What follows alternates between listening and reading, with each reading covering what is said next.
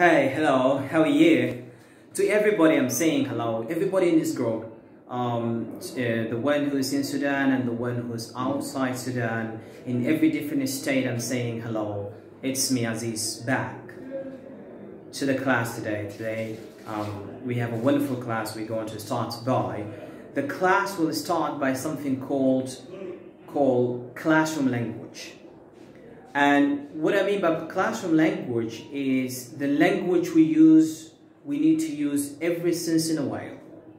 In the office, in the street, in the class itself, or outside, we need to use such language when we don't understand a thing, when you can't remember, when you want someone else or the one you're talking to repeat something for you, when you're asking someone else to speak or translate in English, you have to ask this way. All right, let's get back to the classroom language. Classroom language, if you can see up here, لغة الفصل. ولغة الفصل دي بنديها للناس نحن في الفصل اللي خلاص منعناهم من العربي. طبعا عندنا مرحلة معينة بكون تاني ما فيها عربي.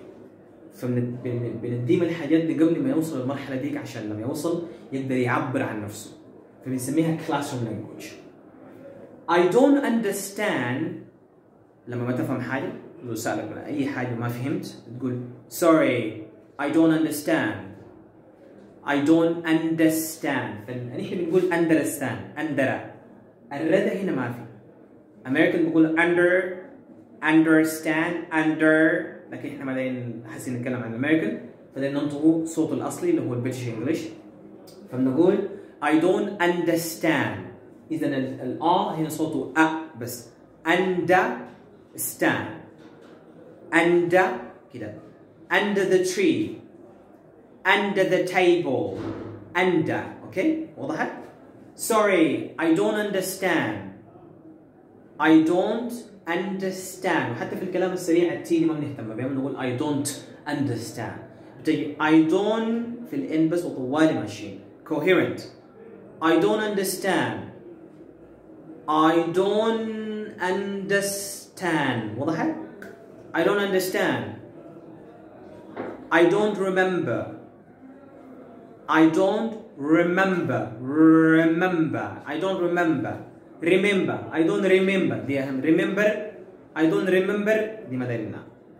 I don't remember. I don't know.